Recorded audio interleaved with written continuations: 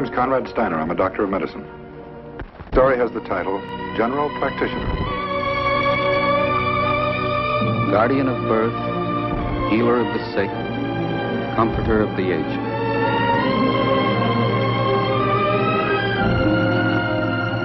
To the profession of medicine, to the men and women who labor in its cause, this story is dedicated.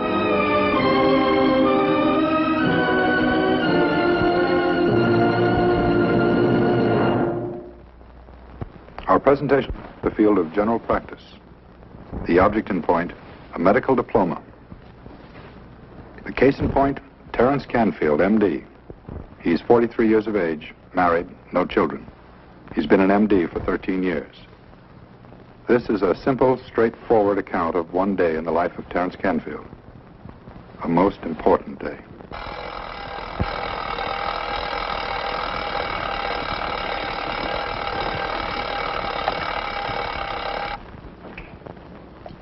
Sorry. It's all right. I have to get up anyway. Lots to do. Yeah.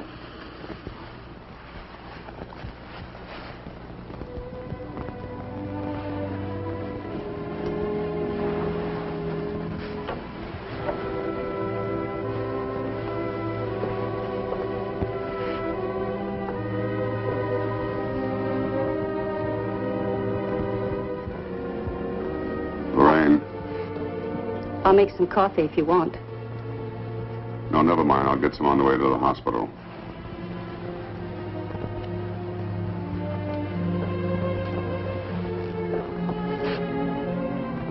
I'll probably be gone by the time you get home. I guess there's nothing more to say. I guess not. Goodbye, Lorraine.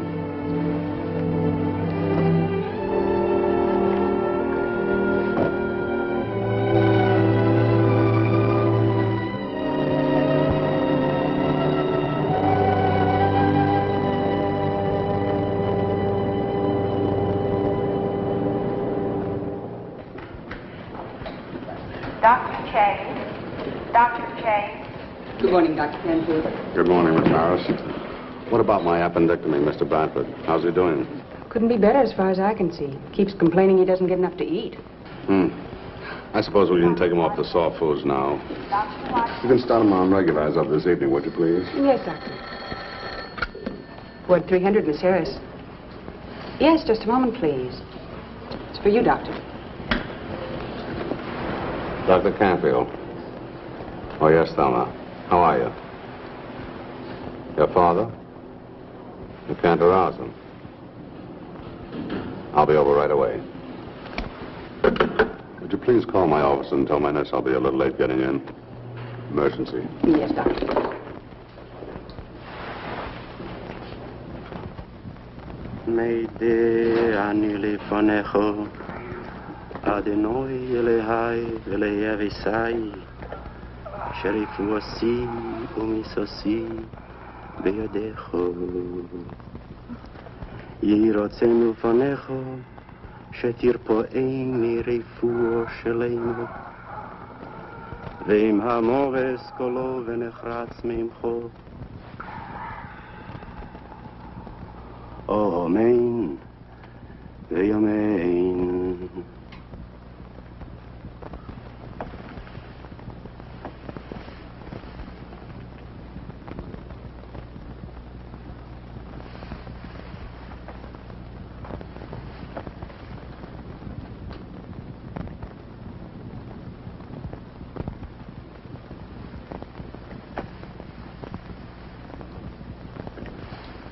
Doctor?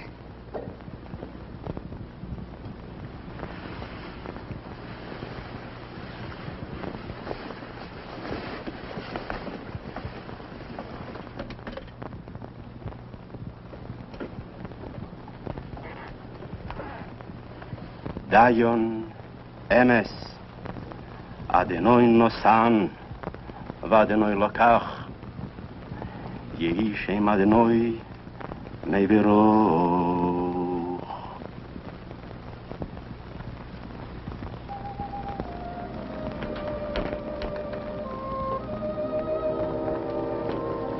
Thelma. Your father was an old man, Thelma. 3 strokes in 8 months. We knew it had to come. We talked about it, remember? It was bound to happen, Thelma. It's better this way, believe me. If he lived, he would have been even more helpless. It would have been a terrible burden for both of you. You did everything you possibly could for him. It should be a comfort to you. A great comfort.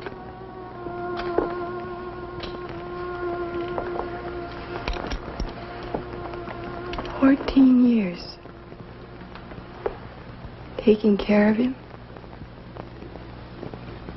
He was all I ever had.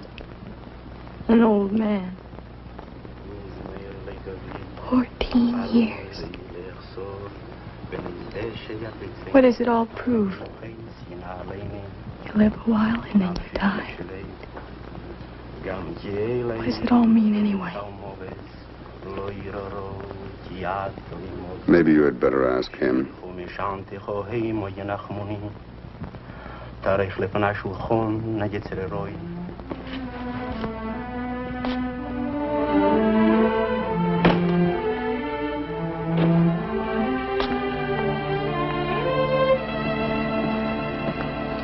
Good morning, Doctor. Good morning, Mrs. Gomez. Sounds like another busy day. We've got a full house. Mr. Barrett and Mrs. Davidson and the children. Let me know when they bring in Mr. Kaufman's death certificate, will you? Yes, Doctor. Dr. Canfield's office. Oh, yes, Mrs. Sutter. Mm-hmm. Well, I don't think so, but just a moment, please. Mrs. Sutter about her arm. She wants a house call right away. I'll talk to her.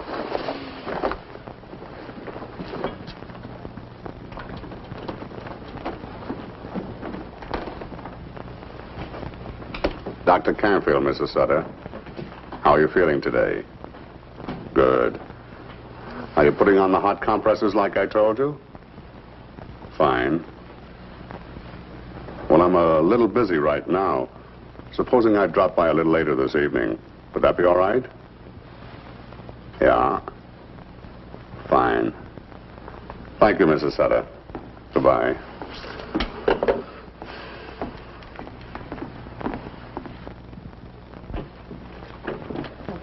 How are you? Mr. Barrett, you're next, please. We'll be with you in just a few minutes, dear.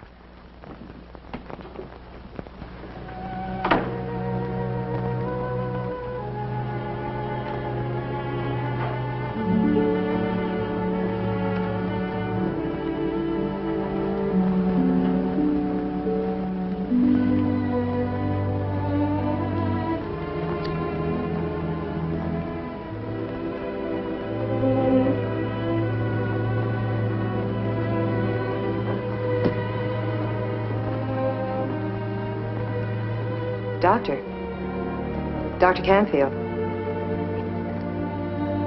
The patient's waiting. Oh, thanks. Something the matter, Doctor? No, I'll be right there.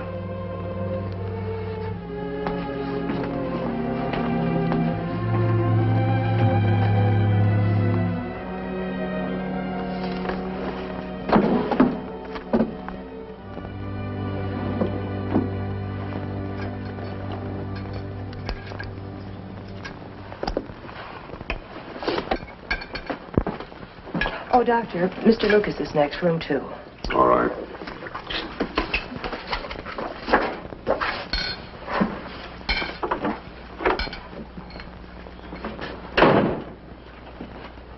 How do you do, Doctor?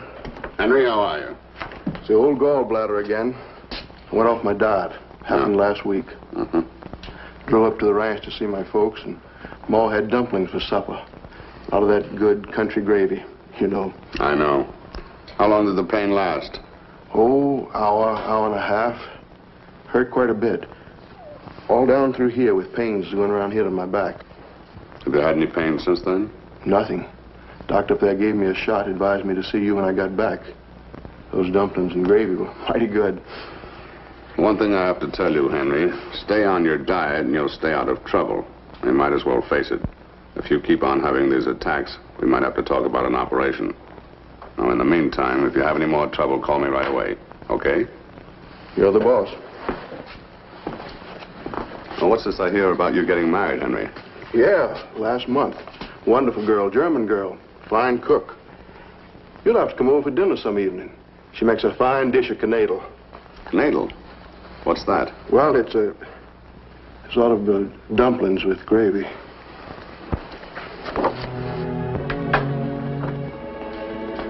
That ought to hold him for a while.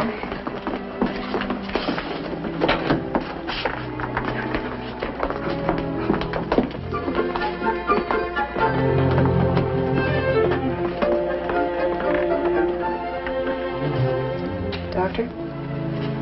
Mrs. Peterson again, huh? She called in a few minutes ago. Her husband cut his hand on a beer bottle again. She's coming right over. Oh, and Emma Barron called. Her little girl's much better. The fever's gone down.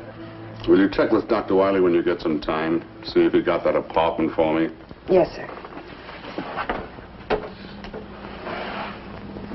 Doctor, I know it's personal. About you and your wife, I mean. But I just want you to know I'm very sorry to hear it. Thank you, Mrs. Gomez. Doctor? Oh, I'm sorry. You'll have to wait in the reception room. The doctor will be with you in just a moment. It's my little boy, Andres. He's sick. Well, I'm sorry, but... Since this morning, he's so sick. Look. How long has he been this way? 1 hour, 2 hours. I mean, he began then, some coughing. Did you see him swallow anything? No. I not see him. He had my sewing basket. Maybe he swallowed something? Here, let me have him.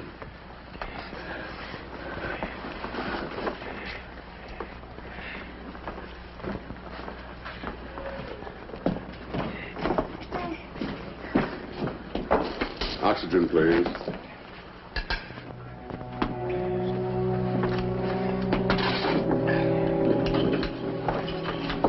Obstruction in the airways. Probably a foreign body of some kind. I hope it's high enough. You do something, doctor. Would you wait outside, please? You take care of him. Come on. He'll be all right. You wait outside. Everything's going to be just fine. Almost completely obstructed.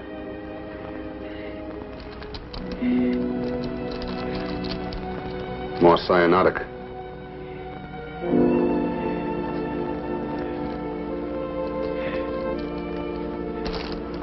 Turning blue. What do you think? Tracheotomy, it's our only chance. Yes, doctor.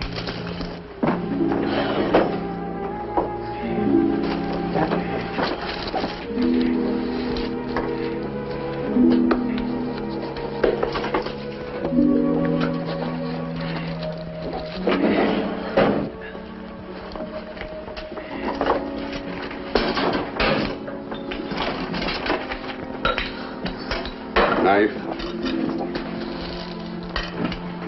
Yes, doctor.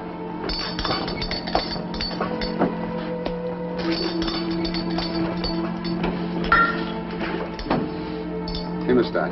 Yes, doctor. Coming right up.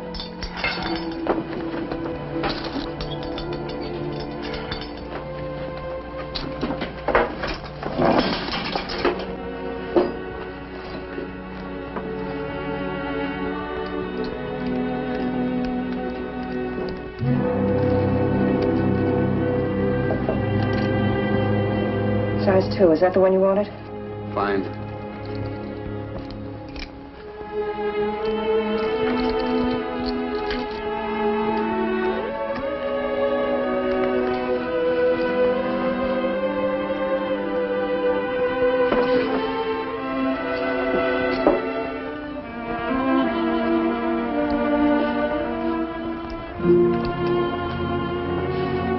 Sponges?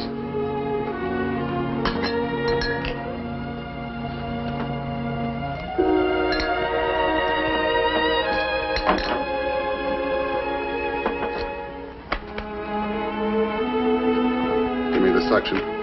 Yes, doctor.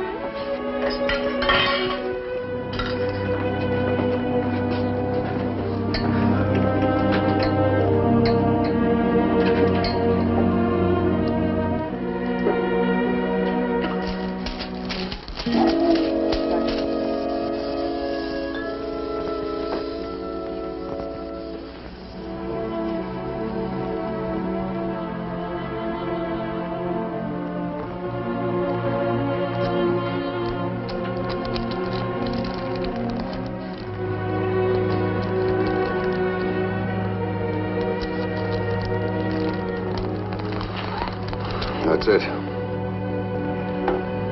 I'm glad we don't have these often. It's the first one I've had in a long time. Kids. They scare you to death sometimes. It's a wonder they live long enough to grow up.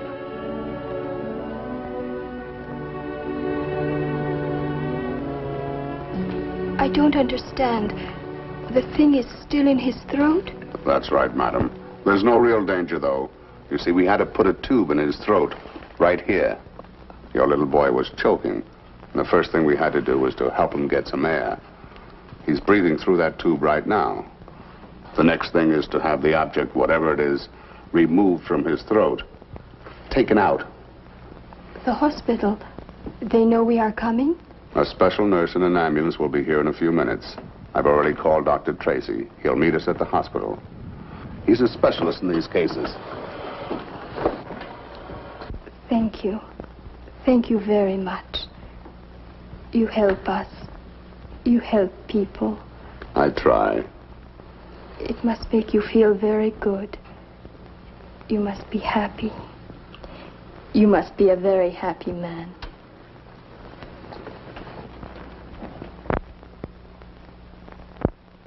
Anything special while I was gone, Miss Gomez? Mr. Franklin's on the phone, Doctor. Who? Mr. Franklin? Oh, I'll talk to him.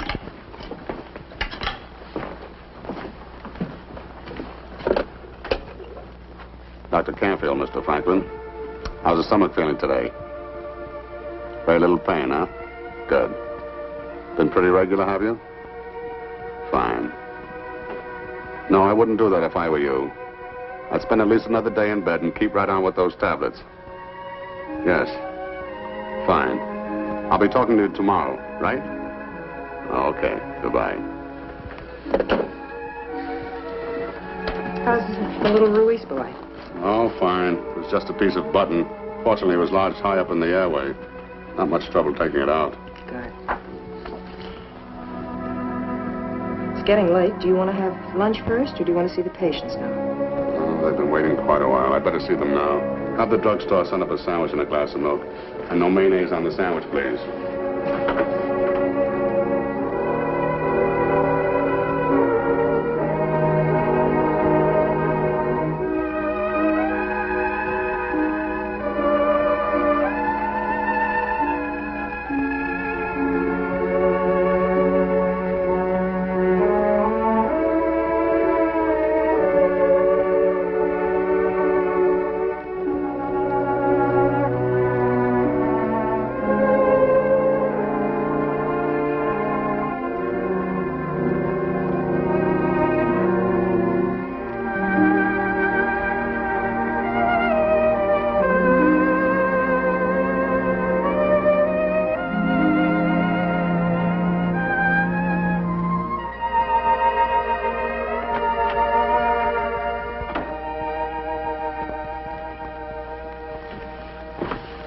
Hi, Terry. Rough day? Oh, not too bad, George. Drugstore pretty busy? A little slow. Here's the package you ordered. Sorry I couldn't get it open sooner. It's all right. No rush. How's the family? Fine. Still eating the groceries. Blanche told me about you and Lorraine. Sure sorry to hear about it. A little too much to ask of her. Finally got under her skin, I guess. I suppose I can't blame her too much. Late hours all the time. Not much home life. She just got tired being married to a doctor. Say, what about coming out with Blanche and me and having dinner tonight? Do you good. Afraid not, George. Got some house calls to make. Have to check with the hospital, too. Maybe Sunday, huh? Yeah.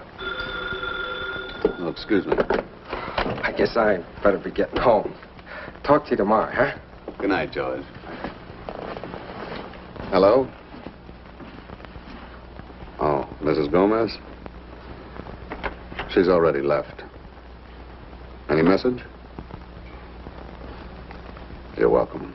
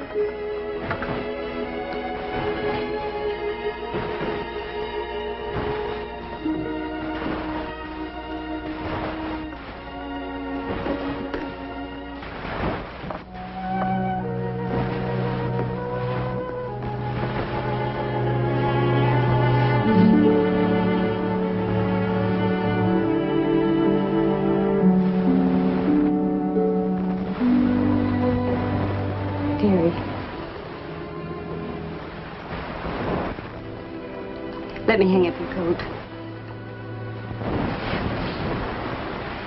Thanks. Busy day?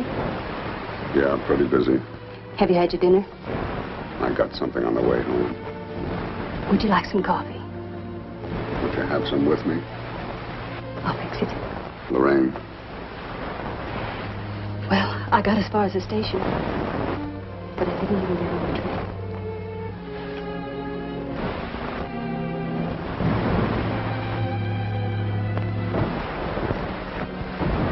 it will be different from now on, Lorraine, believe me.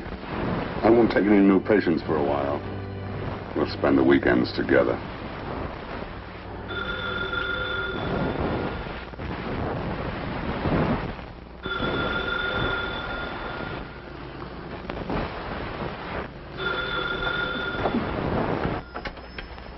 Hello? Yes, this is Dr. Canfield. Are you sure? I see. As soon as possible.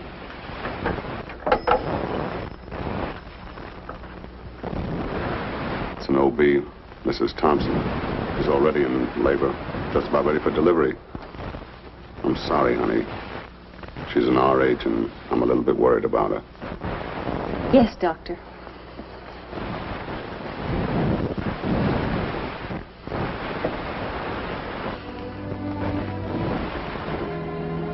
I won't be long. Will you wait up for me? The coffee will be ready.